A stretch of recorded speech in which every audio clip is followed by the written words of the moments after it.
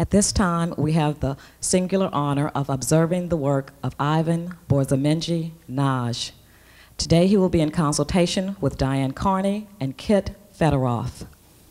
Dr. Nagy is the founder of one of the first family therapy centers, the Eastern Pennsylvania Psychiatric Institute of Philadelphia in 1958.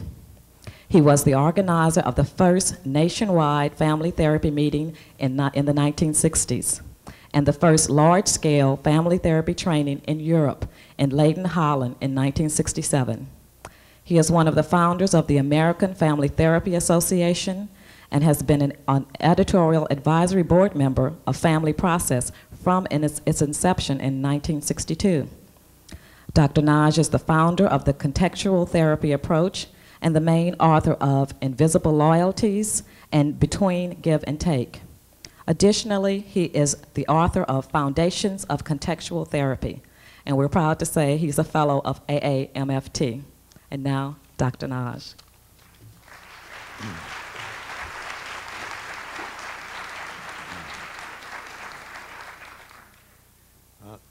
Thank you. It's a pleasure to be here. Let's see a few things about my orientation to this. I was told that this is a consultation, not just a show, a presentation for you. So I take that seriously. I believe that consultants should be helpful to the therapist, or in this case the team, and to the family. And also, they should be useful, in this case, for a demonstration or teaching purpose, if you want. So I would like to play it from both angles. Maybe some people here consider it more as a demonstration and turning to the audience, because there are many people in the audience. I consider the role to the family as the number one program for me, agenda. The role for the therapist as number two. And somehow, making it easier for you to follow as the number three aspect. So I would like to hear briefly from the therapists about the story of the therapy and the family. And then I would like to mention a few things about what I think about it. How do I anticipate what could possibly be helpful to them as I am dealing with the family. And please make your mental or real notes about what you would like to question about it, or what is not clear. So I would like to ask Diane and Kit to function as a team here. That's another important thing for me. I have done an awful lot of co-therapy in my earlier years, and I'm very curious about the nature of co-therapy. That's a major factor in this. I would not want to play down that factor either. Who starts? Okay. Well, I'll start telling you a little bit about the family composition. The identified patient's age 18, Mark, resides with his mother and maternal grandparents. He has a history of poor academic and behavioral problems since the first grade. He had multiple school placements, 12 schools in 12 years. His academic failure was noted, and behavioral problems. In the fall of 1987, the identified patient stole $6,000 of bingo money from his grandfather, which his grandfather was keeping. It was not his money. He was keeping it for the organization. The identified patient ran away with a 19-year-old friend to Hawaii. 5 days later, he returned home, only after he was assured that there would be no consequences as a result of this. In February of 1988, he stole $400, again from his grandfather, with no consequences for his actions. Over the past year, he became less communicative, withdrawn, and increasingly difficult in school. However, presently, we have seen this family for 19 sessions since March of 1988. Presently, he has returned to high school. He is making passing grades, and he has received 2 A's, one in computer programming and the other in his piano class. He was originally diagnosed with a conduct disorder, unsocialized, non-aggressive, and an Axis II, an antisocial personality disorder. The identified patient's mother, Linda, age 40, is divorced and unemployed with a long history of psychiatric hospitalizations, which began at the age of 16 years. She is the oldest of 3 children, a brother age 36 who is married with 3 children, and a sister age 26 who is separated with 2 children. She reports childhood as wonderful until the birth of the last child, a girl, whom she refers to as a bitch. She said that she got attention until the time of the birth of her sister. She dropped out of school in the 10th grade, however, obtained her GED in 1975. She was married for 10 months in 1969. She was hospitalized during her pregnancy of the identified patient. Divorced after 2 years of separation, she lives with her parents since her divorce. The consistent diagnosis is paranoid schizophrenia. I will give a little history of the grandfather, only in that he has consistently been employed. It is a middle-class family, lower to middle range, and he is very much involved with clubs outside of the household. The grandmother has a history of medical problems, diabetes, and recently had a multi-cardio bypass. She is a housewife and stays in the family and takes care of the 40-year-old daughter and the 18-year-old. The great-grandmother is 80 years old and resides in her own home. The presenting problem is that when it came to the clinic was that the identified patient dropped out of school, would not work, stole money from the grandfather, intimidated and hit his mother, and would take no responsibilities for himself. Excuse me, I just got a message here that the family is restless. I suppose they might threaten to leave, and that we should start with them now. That's the suggestion. It's okay with me. It fits in that most important is to try to help them even with this. So it's okay with me, and we can talk more about them later. Is there any one more statement or so that you would like to make? I think we probably should go on. Yeah, well, I don't want them to leave right now. No one wants that too either. So what in terms of myself, I mean, I will try to do 2 things. The one is to be available to everybody, which is part of my approach, the multi-directed partiality. And the other one is to somehow see relationships, not in terms of structure and forms and all of that, but in terms of a life giving and receiving. What is the flow of giving and receiving? What is the balance? Maybe that's the essence of my approach, but you can read the books, which is indicated outside, what kind of books you can read. All right, so let's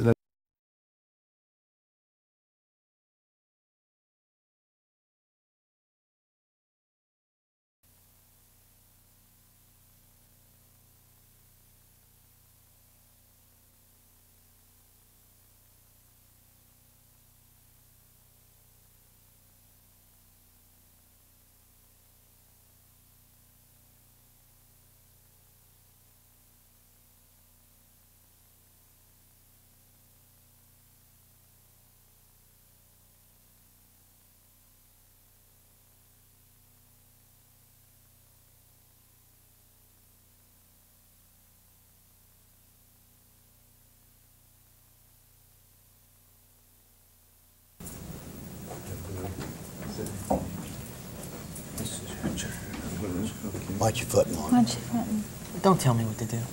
Yeah. Start now. All right. Are we on or? Well, anyway. Wow. Willie, continue. Let it know you, Doctor. Rosa Chitania. Hi. Demonstrante. Wanda. Mark. Hi.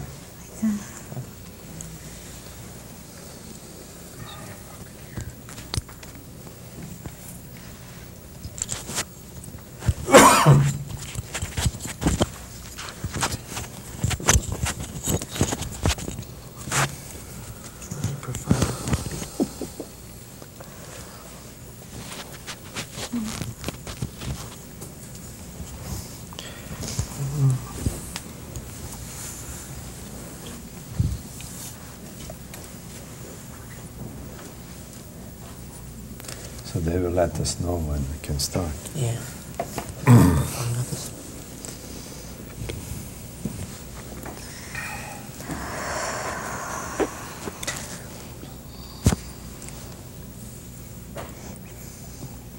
Be nice. Be nice. Be nice. How nice. Really prefer not to speak. Really prefer not to speak. Prefer not to speak? You don't have to.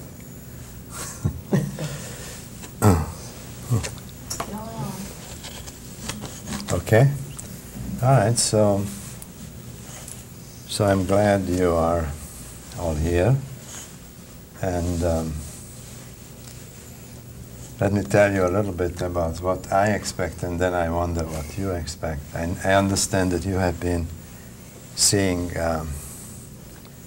Diane and Kit for a number of months, and I see my role as a consultant. We are also doing all of this. We do camera work and teaching tape, as you know, and observers and all of this. But as far as I'm concerned, I want to be a consultant. I want to be helpful to you, if I can, in one time, and helpful to the therapist.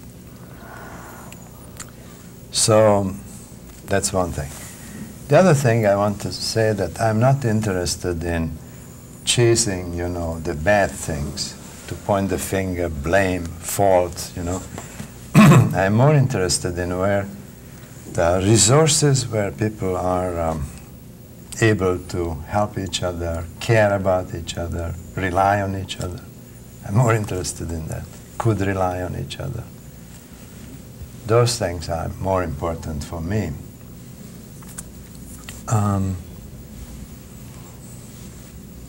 So maybe I ask also first, Diane and Kit, what would you say about what to expect from today? Do you, either of you does have any comment on that? What to expect today? Well, I would like you to help Rosalie and Willie to be able to resolve some of their relationship issues, and to try to help them be able to relate to each other in their own age level of developmental staging, and be able to go out and take a trip if they wanted to together and do some good things together. To make them turn to each other and relate to each other. After how many years of marriage? 43. 43 Going to be years. 42. 42. Oh. 42. 42 years. I think she's 81, not 80. That make a 81. difference, really. Oh. 81. Wow. Good. Kate, do you want to say something about what to expect from... I can't produce miracles, that's for sure. No. You got one. What kind of job do you think is to be done, you know, today in this hour? I think it's an hour. This hour? I would hope to, as we focus on the marriage between Willie and Rosalie, that would de-emphasize some of the relationships between Willie and his grandson, Mark. And by turning in towards each other and firming up their marriage relationship a little bit, that Mark could sort of relax a little bit and tend more towards his piano and his computer work and other things in school that he's doing so well in. And perhaps maybe address some of the termination issues that are coming up real quick with our graduation in December. That's very important. And maybe today we can work on that too a little bit, that the therapist cannot continue beyond December. So that's a very important thing. I think we should understand that too. All right. Let me ask Linda. All right. Ordinarily, I would like to, well, let me see, I still wonder about it. I would like to call you mother, and you grandmother and grandfather, and you by your first name, and you, of course, are great-grandmother. That's what I would like to do. It's fine with us. It's fine. Fun? Is it all right with you? Sure. Because if we call everybody by first name, then somehow I lose the geography of who is where.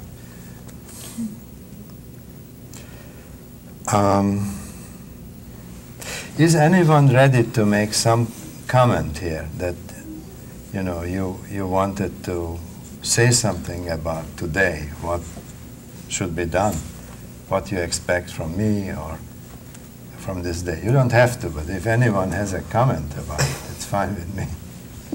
Well, I don't know if I have a comment of today, but I'd like to say I think Ken, I think they've helped us as a family tremendously. They've done very good with us. Things are shaping up a little better at home than they were before, so we are getting something out of it. I mean, it's not a lost cause, like I would say. I'm glad to hear it on two counts. The one is that things are better, as you see it, and also that you acknowledge their work, because I think it's important. It's very good. You know, it's fair to acknowledge if it is helpful. Sure, it's been helpful. So I don't claim that I can add so much new, you know. I may be, you know, useful, maybe not so useful, because I'm glad that the main thing is that they have been helpful. Well, Diane helped me when I was down a lot, and she picked me up. And sometimes I want to give up, you know, and I know my family needs me. But sometimes I say, what I'm doing here, just getting the nags, you know, from because my grandson, he don't take no for an answer, never do. And that gets me aggravated when these two get together, the grandfather and the grandson. I'm not saying he is wrong, but I'm not saying he's all wrong either. They both can get right in the middle of it, and it's just, I just get torn apart from it. I really do. What is going on in that tension between them? What do you think? Why is that tension? Why is that? Well, I think Mark don't realize I'm married to his grandfather. He wants me for himself. That's what it is. I mean, he just wants to do something to. I don't know if he's doing it intentionally or what. I mean, if we talk about doing anything together, Mark always say, "Papa, why you can't take me?" When you mention wanting to give up, is it to the point that you think of not wanting to live? Or it doesn't get I to just wished I could get away from the house completely. I don't know. I just feel like I'm just trapped and can't get away. But not to the point of wanting to kill yourself. No, I ain't got that point yet, no. I'm glad to hear that. Yeah. Who can you rely on, really? Who do you rely on? I'm a husband. Mm-hmm. Are they taping now? Hmm? Are they taping now? Yeah, they are taping. I can rely on him. You rely on him. Yes, I mean, there's things that, well, you know, that I like to have be done in the house. He says we can't have it done, so I get aggravated about that. She means there's repairs probably in the house that needs to be done and stuff that, right now, we just can't afford to do it. We've been there going 14 years and ain't bad. done a thing. Not one thing. We have a lot of medical bills. But we ain't paid any of them either. That can be high. Yeah, they're very high. Medical. Well, your wife mentions that she relies on you. What do you say about that? Who can you rely on? And I know Almighty God. That's all I can rely on, believe me. You know, I have all my faith and everything, you know. Hope I can keep going, that's all. It's, You feel the others are sort of leaning on you rather than you leaning on others. well, I try to help them. I try to help everybody. You know, I He's more. do a lot of charitable work, I think. And in return for it, I think God gives me the strength to keep on going. You know, to keep it up. Charitable work of what nature? I work with the Knights of Columbus. I work with the Lions Club. And we help people. And of course, we have a big nut to crack at home too. So, you know, it's. That don't get taken care of too much, though. Out comes first. It really does. You feel that way? Yes, I beg him to give up some of his activities. I mean, because I feel that we need it at home. This shouldn't be all, because we got a daughter is sick.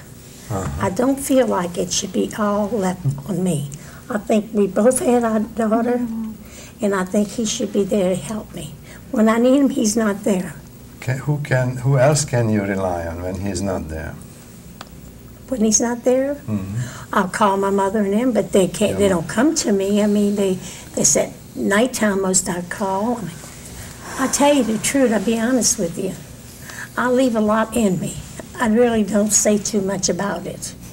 Till I get filled up, and I'll tell him. I say, Willie, don't you think you going too much Monday?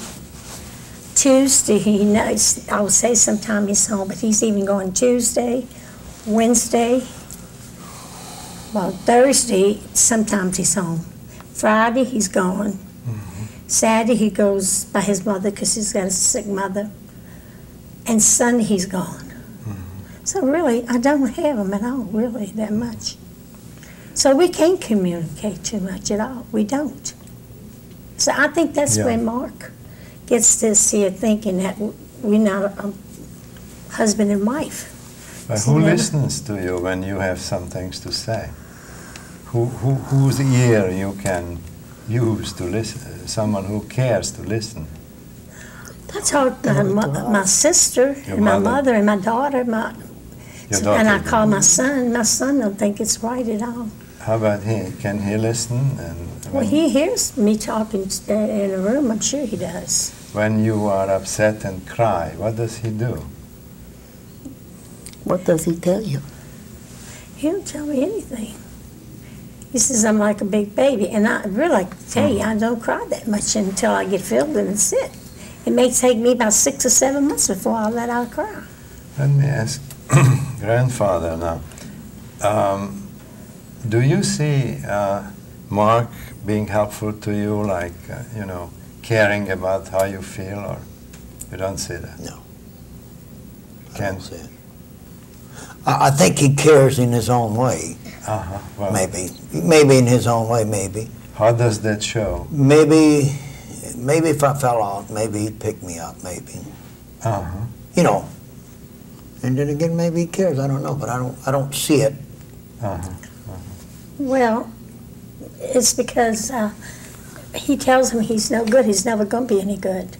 Mm-hmm. And I think he gets disgusted about that, Mm-hmm. you know? And I tell him all the time he shouldn't tell him that like that, you know? He came from a big family, and that's the way they were brought up, I guess, you know? But the children today, I mean, you can't talk to them like that. I mean, maybe I was brought up a little different, too. I wasn't But taught that way. does he really mean to discourage him, or would he like to straighten him out? Yes, he does. But he's not doing a good job about it because it's not going the right way. He's going the wrong way.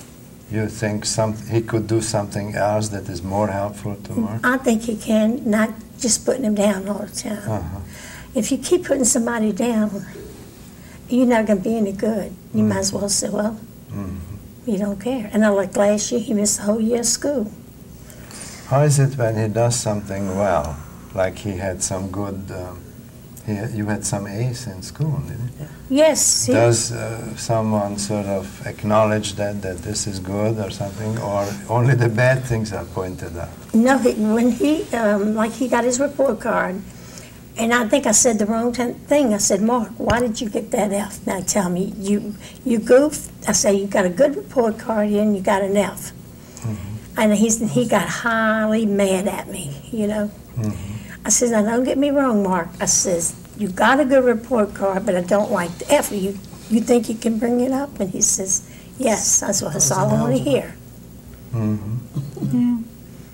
Right, Mark? Well, when you do something good, who can acknowledge it in the family, Mark? Oh, my grandmother and my mom. I got an F in algebra, that's why. Algebra's a weak subject. I'm not good in algebra. So then you got more flack for that than acknowledgement for the good things, or? No, I think they were just disappointed in that. That's Yeah. about all. That was the first quarter, and I missed the whole year of school, so that was pretty good. I got 2 A's, a C. I got 2 D's and an F. That was pretty good. I missed the whole year of school, considering that. You know, some people got 4 F's on their report card. F in algebra. But you see yourself as moving up now in school? Yeah, I think she is moving up. Yeah. Well, I will come back to you in a minute because I would like to, but what about the, your grandfather made the comment, well, that you probably would like to be helpful or would like to care. How is that? I mean, is it just fighting between him and you, or do you see yourself as caring or doing something for him? Well, I'll do something for him when he does something for me. Uh-huh. You know, and it just goes like that. I don't think I should always do something for him and he doesn't do nothing for me. Uh-huh. So, Uh-huh. What is an example when he was doing for you and you were doing for him? Can you think of it? he was doing for me? Yeah. Can you think of an example of that? Well, I could. I guess I do chores around the house. He give me money for it, you know, and I keep, you know, he give me money for it, so we just work together on that. I get allowance, like, but when I don't know, and sometimes I'll do something, and he won't give me anything for it, you know, so, and then just makes me not want to do it anymore, I guess. So. Sure. Well, but these are chores, you know. I was interested in. Oh, God. Do you see him at times be unhappy or kind of down or something? No. Well, he's never home, so. He's not much home, yeah. What about your grandmother? How do you, I mean, when she's unhappy, she cries, I guess, and She really don't cry that much. She just feels sorry for herself. she I guess. feels sorry for herself. I But guess. do you feel like you want to do something for her, or? Well, there's not much I can do. It's more up to him, my grandfather, to do something, to take the time off and help her. You know, it's not much I can do. You know? She gets depressed over that. You know, if it was me and I did something and I try to do something to correct it, but it's him mostly when she cries. So. And when your mother is unhappy, can you? Well, she really hasn't been unhappy. You know. She's not unhappy. Not really. She's not. When I wasn't in school, she was depressed. Yeah. And unhappy, but she hasn't really been unhappy. She gets unhappy when my grandmother's unhappy. But that's about it. She really hasn't been upset. But then you care more about her than your grandmother, or how do you? No, I care about them all equal. You Same, care about same. both. What can you do for them when they're both unhappy? It's never really happened, really. Uh-huh. But I guess I just try to help both of them. You know, It kind of affects me, though, with school and, you know, around the house.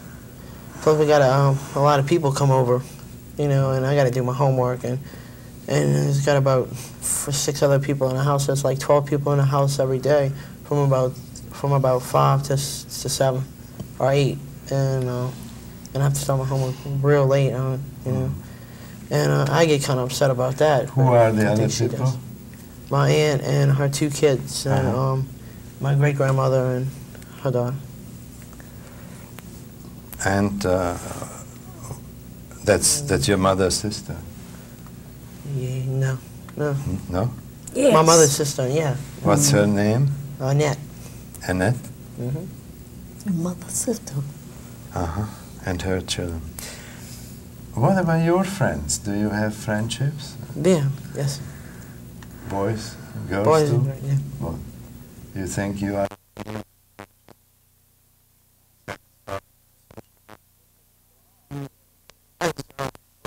Go out, but I guess they don't. I mean, I figured since I was trying harder in school, they can pay for my insurance on theirs, you know. But I guess they want me to go to work for it, you know. I can go have a lot more to do if I had a car, license. I mean, my insurance. I have a license, insurance. I think I can have more social life if, you know, go out more. Sure. Every young man thinks that way, sure. Also, a kid thinks like that too, you know, Yeah. with insurance. I don't know. I believe that somehow you are available to the family. I don't know in what way. I feel you are giving in some way that may not be so easy to see, but that's just my thought. Well, I guess in my way of giving is, I keep saying this, but going back to school made a lot of things better. So, you know, instead of just giving up. You know, wish I could have just went to get the GED. But I didn't do that. I wanted to go back to school and go to college. So I'm doing pretty good now. So that's giving to the family. Everybody I think feels it's giving better. to them. Yeah, they all feel better about that. I think the kid thinks so too. Yeah, I can see that. To be a real bad guy would not help the family. Oh, no. I don't come home drunk or do drugs or anything like that. You know, stuff like that. So you don't do real bad things, you No, feel? no.